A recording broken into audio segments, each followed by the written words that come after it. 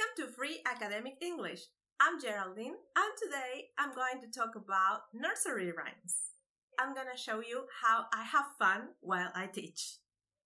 Today's inspiration comes from my marvelous nephew, who, like me, loves songs in English. His favorite song is Itsy Bitsy Spider. That song and I have history. Some years ago, I started looking for nursery rhymes to use in my classes, and I found Itsy Bitsy to be very helpful with simple past and linking vowel and consonant sounds. However, the song is not easy, and I spent some time to learn it because it's fast and it has lyrics that are not familiar to a normal speaker of English as a second language. Well, in the end, I learned it and I love it.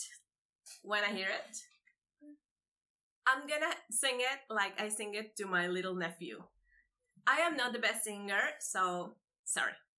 It goes like this. Itsy bitsy spider climb up the water spout. Down came the rain and washed the spider out. Out came the sun and dried up on the rain. And the itsy bitsy spider climbed up the spout again. And this is where my nephew claps and says bravo. Usually, not always. So I'm gonna leave you some links of my favorite versions of the song because there are some versions. And well, that's it. I hope you have fun while learning as I do while I teach. Itsy bitsy. Itsy bitsy spider climb up the water spout. Down came the rain and washed the spider out. Out came the sun and dried up on the rain. And the itsy bitsy spider climbed up the spout again.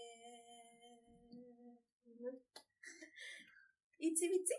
And the itsy bitsy spider climbed up the spout again.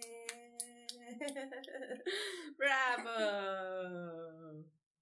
Thank you for watching. Please comment, subscribe, share. Show this to your babies and to anyone who's learning English. And I hope to see you soon.